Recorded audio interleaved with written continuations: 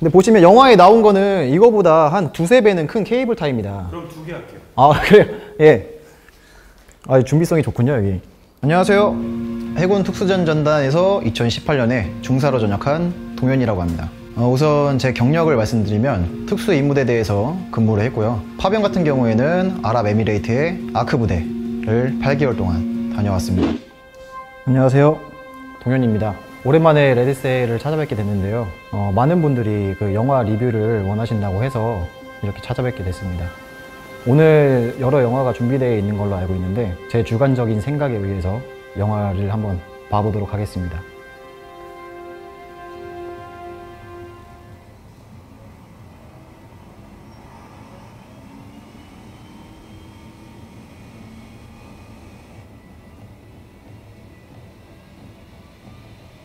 집은 우선 굉장히 협소해 보입니다. 그냥 뚫어버리네. 잠시만요. 이제 보면은 뭔가 트럭이 열리자마자 뭔가 번쩍하고 그러는데 저는 처음에는 총격인 줄 알았어요. 그 격발을 한 줄 알았는데 엎드려 있는 사람을 보면은 총상이 없습니다. 총상이 없는 걸 보니까 뭔가 성강 포금탄을 쓴 것 같은데 이 성강 포금탄이 좀 전에 소리를 들어보시면은 게임에서처럼 피싱하고 끝났거든요. 근데 실제로는 엄청나게 소리가 큽니다. 성강 포금탄이기 때문에 실제로 눈으로 보면은 거의 실명 위기까지 되는 걸로 알고 있어요. 영화다 보니까 아무래도 영화상으로 그렇게 표현을 한 것 같습니다. 굉장히 다이나믹하게 들어왔어요. 그냥 문을 부수고 들어왔기 때문에 안에서는 다 인지를 하고 있을 거예요, 아마. 그래서 뭐 무전을 하지 않고 그냥 시끄럽게 들어가죠. 그냥 뭐 여기 어떻다 여기 어떻다.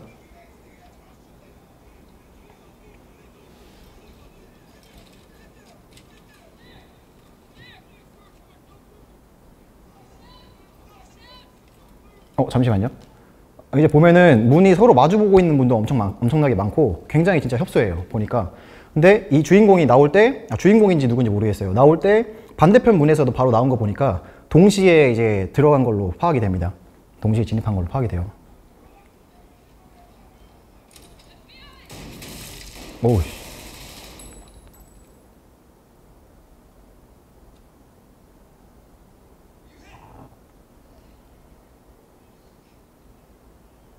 약간 쫄았어요.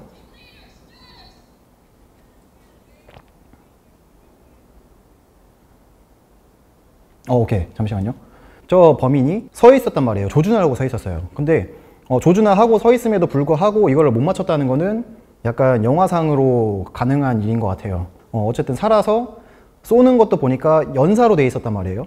연사로 돼 있었는데 보통 이렇게 내부 진압을 할 때는 특별한 상황을 제외하고는 연사는 약간 많이 사용하지 않습니다.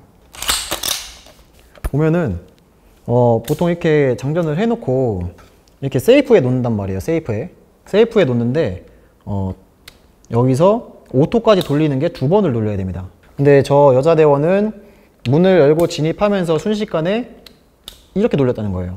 저 같은 경우는 손이 작아서 저는 약간 힘든 감이 있는데 이렇게 돌리고 나서 연사까지 했다는 게 약간 조금 너무 빠른 부분? 대응이 물론 잘했지만 조금 빨랐던 것 같습니다. 움직임이 너무 빨라서 그렇지만 잘 표현을 한 것 같아요. 바로바로 뒤를 커버해 주는 거 보니까.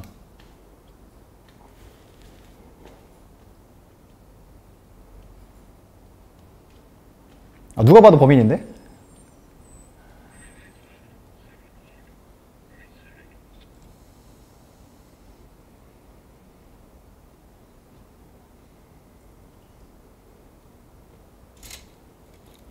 뭔가 교전을 준비하는 것 같습니다. 잠시만요. 좀 전에 보면은 저 여자 옆에 있었잖아요. 근데 물론 협소해서 어쩔 수 없었겠지만 좀 전에 이렇게 들어 올릴 때 이 남자의 총구가 여자를 이렇게 지나가게 되면서 여자가 본인도 모르게 움찔한 것 같아요. 그러니까 지금 이건 영화상으로 설정되어 있는 상황보다는 배우가 스스로 뭔가 움찔을 한 것 같습니다. 뭔가 그런 상황인 것 같아요.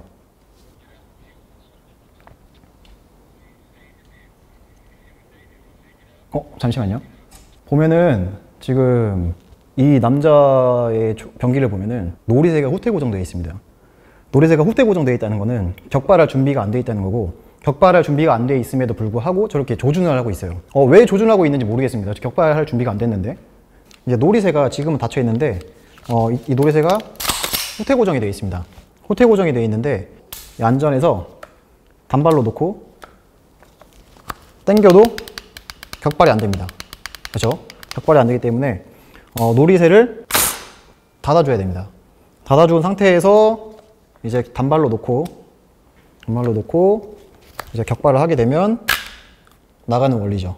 근데 이 장면 같은 경우에는 이제 놀이쇠가 열린 상태로 지금 이렇게 조준을 하고 있는 상태입니다. 그러니까 이 장면은 약간 현실적으로도 말이 안 된다고 하는 그냥 영화적인 장면이라고 생각합니다. 왜 조준하고 있는지 모르겠어요. 네.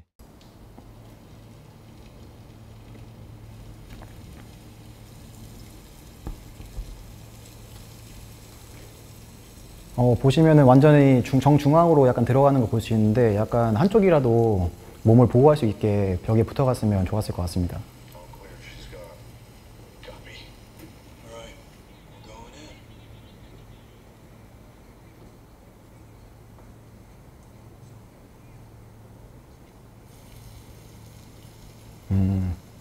뭔가 이런 영화를 보거나 하면은 뭔가 추억이 떠올라요.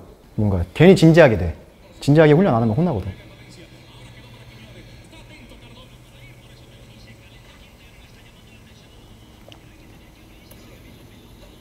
경계 인원을 약간 제압을 한 것 같습니다.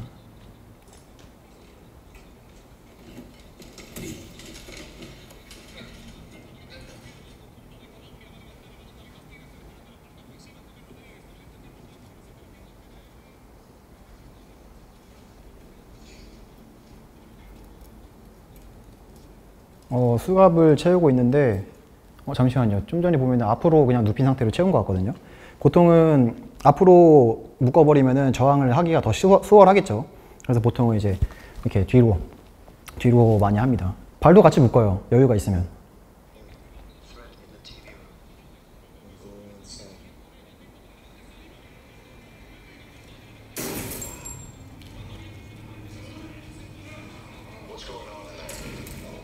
그렇죠. 좀 전에, 잠시만요. 좀 전에 변기 먼저 멀리 발로 차는 거 보셨죠? 일단 변기 먼저 멀리 치워놓고 그 다음 제압을 하고 있고, 좀 전에 저 수갑을 채우는 인원 외적으로 뒤에서 걸어온 인원은 오른쪽을 한번 경계를 해줬어요. 이 적이 나온 방향의 문을 경계를 한번 해줬습니다. 그리고 이제 무릎을 쐈는데 일부러 쏜 것 같아요. 무릎을. 그러니까 죽일 생각이 없는 거죠. 그냥 제압만 하는 용도였던 것 같습니다. 상황은. 그리고 지금 총성이 다 울려졌습니다. 이미 소음기를 착용하지 않았는데 귀마개 꼈나요 얘네? 안 낀 것 같아요. 예. 귀마개를 안 끼면은, 잠시만요, 귀마개를 안 끼면은 이명이 들립니다. 저 정도 총성이면은 삐 소리가 터집니다. 진짜로. 귀마개 없이 사격을 하게 되면은 청력이 손실될 수 있어요. 예. 진짜 총성은 큽니다. 특히나 실내고 비 오는 순간이었기 때문에 확실히 소리가 엄청나게 컸을 겁니다. 귀마개 왜 안 했지? 인지를 끌고 내려가고 있는 것 같습니다.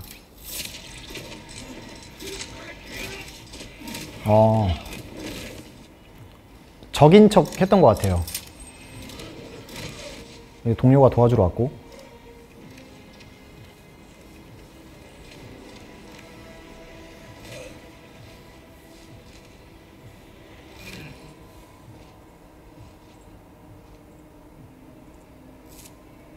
케이블 탈이. 잠시만요. 근데 이게 보면은 저게 실제로 가능한 이제 행동입니다. 저게 테이블 타이가 약간 너무 강하지 않은 저렇게 느슨한 걸로 해두면은 영화에 표현해 있지만 가능한 일이에요. 그럼 한번 보여줄 수 있으세요? 네. 케이블 타이 있나요? 네. 준비가 되어 있군요. 근데 보시면 영화에 나온 거는 이거보다 한 두세 배는 큰 케이블 타이입니다. 그럼 2개 할게요. 그래요? 예. 준비성이 좋군요, 여기. 4개 원할까? 자, 보시면은 이제 케이블 타이예요, 케이블 타이. 근데 저거는 영화상에 나온 케이블 타이가 더 두껍습니다, 훨씬. 근데 이게 실제로 가능한 게, 자, 주먹을 꽉 쥐고 힘을 준 다음에 하면은 그냥 풀립니다. 근데 지금은 너무 약해서 이게 그냥 이렇게 힘으로도 풀린 것 같아요. 예. 저런 두꺼운 케이블 타이면은 충분히 가능합니다.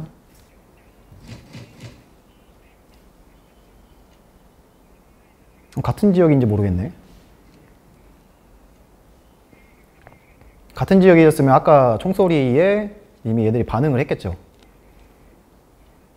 어느 정도 거리가 있었는지는 모르겠어요. 문 앞에 있어도 죽은 거예요. 문 앞에 있어도 죽었습니다. 문 앞에서 뒤에 든다니까 너.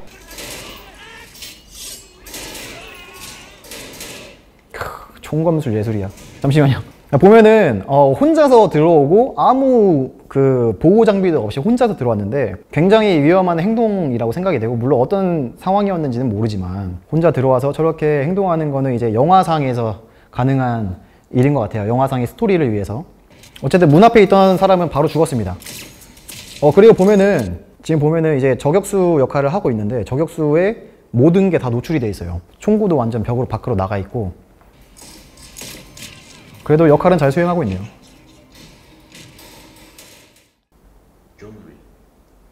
존 윅인가요? 근데 저는 이 영화를 안 봤어요. 존 윅이면 엄청나게 유명한 영화인데. 그래요? 어떡하다게? 글쎄요. 제가 영화에 흥미가 없었던 것 같습니다. 잠시만요. 이제 보면은 잡을 때부터 완전히 방아쇠에 손가락이 들어간 걸 볼 수 있어요. 예, 거의 저희는 습관적으로 방아쇠에 손을 넣지 않거든요. 습관적으로 그렇게 훈련을 많이 받아왔기 때문에. 와인 파지법 좋아요.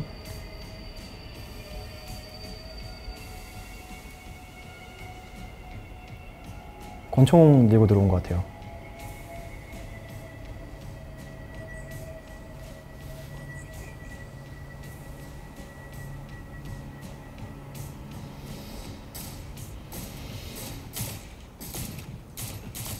잠시만요. 지금 제가 보기에는 이 존윅인 것 같은데, 주인공인 것 같은데, 주인공이 벽에 숨어 있었잖아요. 분명히 천천히 들어온다 해도 발소리 같은 것도 들렸을 거예요. 근데 정확하게 얘네들의 위치가 노출된 이유는 제가 보기에는 라이트 때문인 것 같습니다. 적들이 지금 다 권총에 껴져 있는 라이트를 들고 킨 상태로 다 들어오거든요. 네, 충분히 저 정도 위치면 육안으로도 어느 정도 움직임은 보이는데, 라이트의 용도는 뭐 여러 가지가 있지만 보통 저렇게 켜고 다니진 않습니다. 나의 위치가 노출되는 거기 때문에 저것 때문에 아마 주인공이 앞에 온 거를 인식할 수 있었던 것 같아요.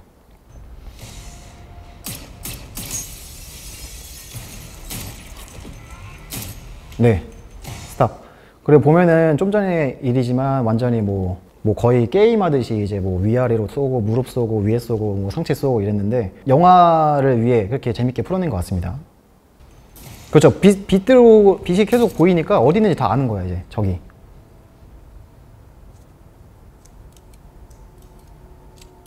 네. 지금 이 장면. 이 장면은 뭐냐면은 지금 교전이 한 차례는 끝났어요. 끝났다고 지금 가정을 한 것 같아요, 본인이. 교전을 잠깐 쉬면서 재장전을 한 거예요, 재장전을 한 건데, 요런 재장전 같은 경우에는 본인이 탄을 소비하면서, 이 정도 탄이 남았으면은 다음 교전에서는 약간 부족할 수도 있겠다 싶을 때 본인이 재장전을 하는 겁니다. 탄을 다 써서 교환한 것 같진 않아요. 이게 후퇴 고정이 되지 않았으니까 다 써서 교환한 것 같진 않고 전술을 위해서, 다음 교전을 위해서 재장전한 걸로 보입니다. 굳이 총이 있는데 왜 저렇게 싸울까요? 재장전까지 했는데. 네. 화려한 액션.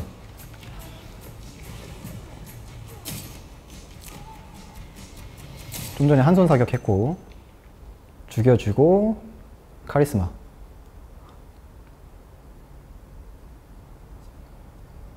그쵸, 라이트를 계속 켜고 다니고, 나 여기 있어. 나 쏴줘. 이런 느낌이에요. 자, 봤습니다.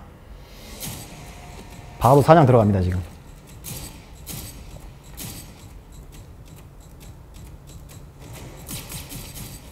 멋있어. 뭐야, 이거. 잠시 멈출게요. 좀 전에 보면은 보지도 않고 그냥 이렇게 쏴버립니다. 보지도 않고 쏴버리는데, 이런 거는 왜 그렇지? 뭐 라이트의 이 눈 그걸 피하기 위해서 그런 건가? 글쎄요. 굉장히 화려한 액션 씬을 위해서 사용한 것 같습니다. 그리고 마지막에 장전을 빠르게 하고 한 번 더 쏜 걸 봤을 때 탄 소비가 마무리가 돼서 빠르게 재장전한 다음에 확인사살을 한 것 같습니다. 다 연발로 당기고 있습니다. 연발로. 저렇게 반동이 없을 수가 없어요. 예. 저렇게 가까운 곳에서 한 발로 못 맞춘다는 게. 얘도 귀마개 안 하고 있죠? 예, 귀마개 안 하고 있는 것 같습니다. 저러면 고막 찢어집니다, 진짜.